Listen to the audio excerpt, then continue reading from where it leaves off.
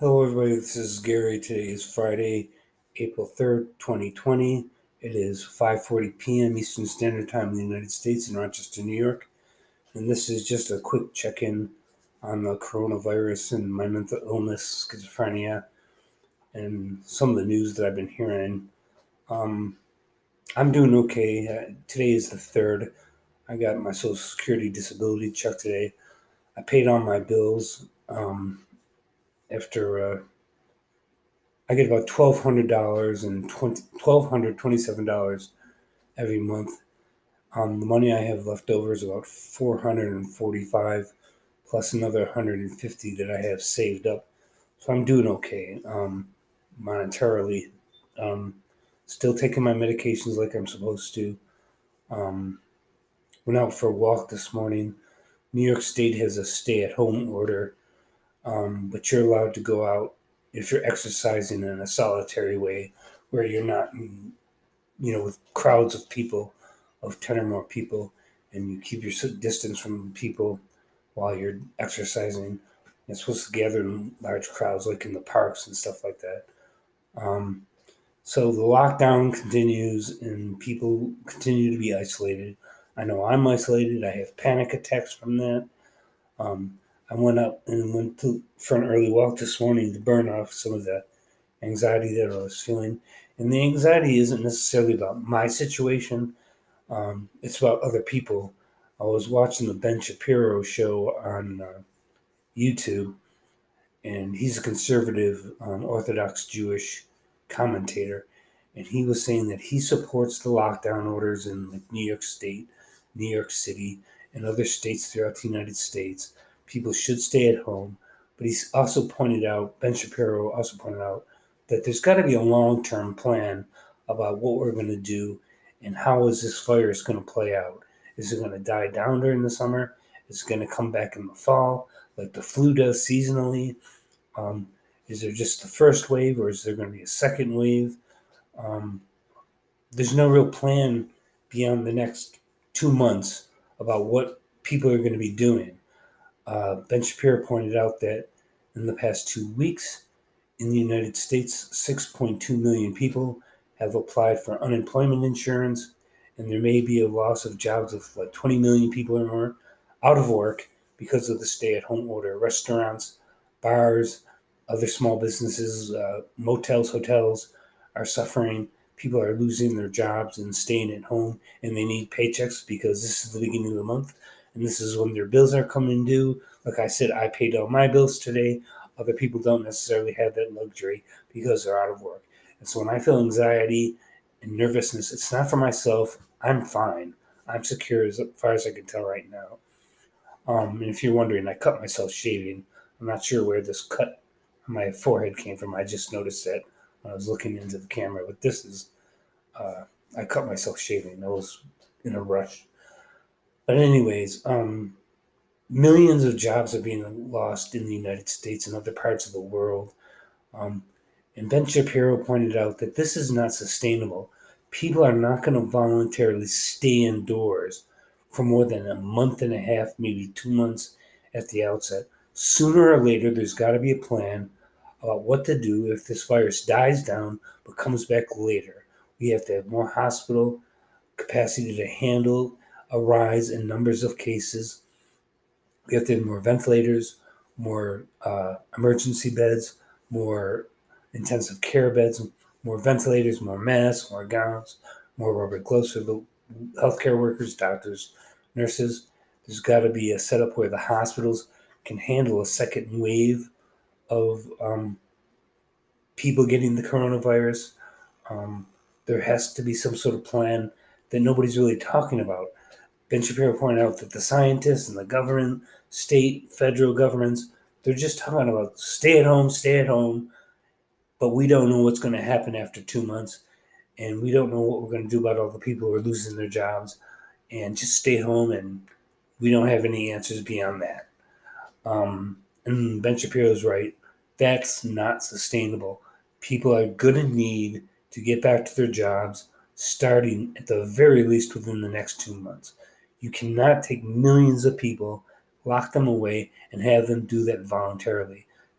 things are going to get ugly, and there's going to be public unrest and riots like there is in southern Italy. If you shelter people away by themselves for indefinite periods of time, that's not normal for a person's mental health. I can tell you, as a person with schizophrenia, that's not good for somebody's mental health.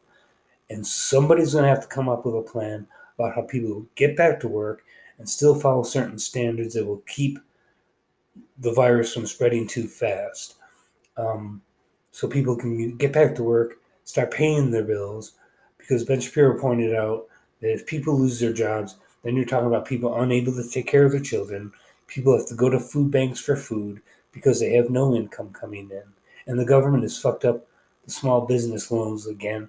They told the banks to do same day loans, and the banks say they can't do that. They don't have any guarantees that the money will be paid back by either the people who get the money for their business or by the federal government. So banks are not loaning money under the new government programs that were passed last week by Congress. So there's a big fuck up in trying to get money to businesses who are closed because of this epidemic, especially small businesses. And banks are not lending like they're supposed to. The legislation that Congress passed um, is supposed to allow business owners who retain their employees to go to a bank, take out a loan the same day that they apply for that loan, and get their business up and running again. But that's not what's happening. The banks are refusing to give out those loans because they're not guaranteed, or they don't know who they're guaranteed by. If the loans get forgiven, and they can become grants, then that leaves the bank that lent out the money without the money. No one's paying it back. And what the banks want is an assurance from the government that those loans will be paid off by somebody. Um, if not the business owner, then the government's going to have to pay it back. Um, so Ben Shapiro is pointing out that it's unsustainable to have millions and millions of people locked away by themselves without a job, no ability to handle their children, take care of their children, get their children to school, homeschool them, not enough food, not enough for rent, not enough for mortgages, not enough for businesses, not enough for jobs. It's not sustainable to expect people to stay indoors for 3, 4, 5, 6 months. That's not going to happen. People are just going to start going out against the order to stay in after a while, and it's just going to become unbearable. People are going to have to get back to work, and there's got to be a long-term plan to do that without spreading the virus, or at the very least expect the virus to spread and have hospital capacity with ventilators, intensive care beds, and proper clothing and proper number of hospital beds to handle increase in coronavirus cases if people go back to work. There is a way, Ben Shapiro said, to both get people back to work and be ready for an influx of a higher number of coronavirus cases by having hospitals be prepared for larger numbers of people coming into the hospital after restrictions are lifted on the quarantines and the stay at home orders. Um, so I feel depressed and nervous and anxious for people I don't even know. And if you don't feel that, then you're not human.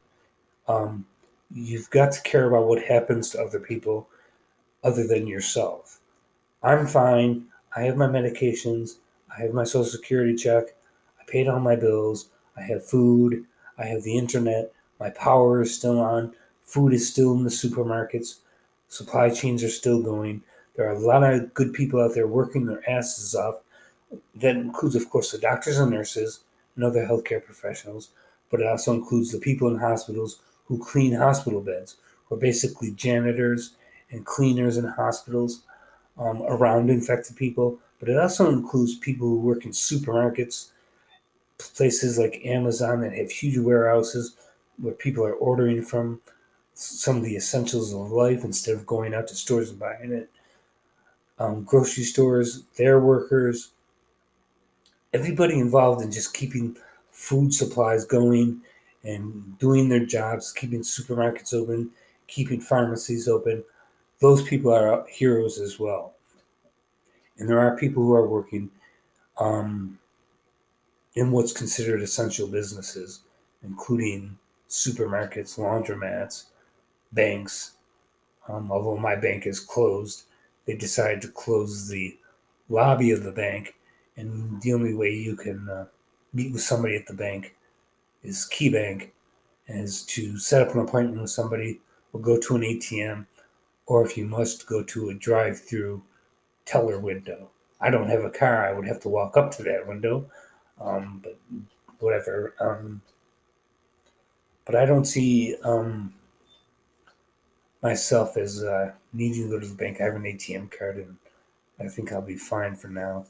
Um, yeah, I feel nervous and anxious for anybody in the United States or outside of the United States, in European Union, China, Russia, South America, Canada, Mexico. I feel for anybody who's lost their job, possibly permanently. That's going to cause an increase in suicide, alcoholism, domestic violence. It's just got a whole. You can't just talk about saving people's lives. You have to talk about the economic things, as Ben Shapiro pointed out, because people's livelihoods are either at stake or on their way to being gone permanently. And like Ben Shapiro points out, that's going to cause mental health problems, suicides, drugs, violence, crime, rioting, and so on. So the governments of the world have to have a plan over the next few weeks to get people back to work, but still be able to practice social distancing, wearing masks when they're outside, and other possible measures. Because what we're doing right now may be right for right now, but it's not sustainable in the long run. So I'm fine. Everybody comment, like, subscribe, share, and press that notification bell so you'll see my new videos when they come out. Because even if you're subscribed to me, you may not be notified when I make a new video. So if you're going to subscribe, that's fine. And also press the notification bell at the bottom of the screen. So that's all for now.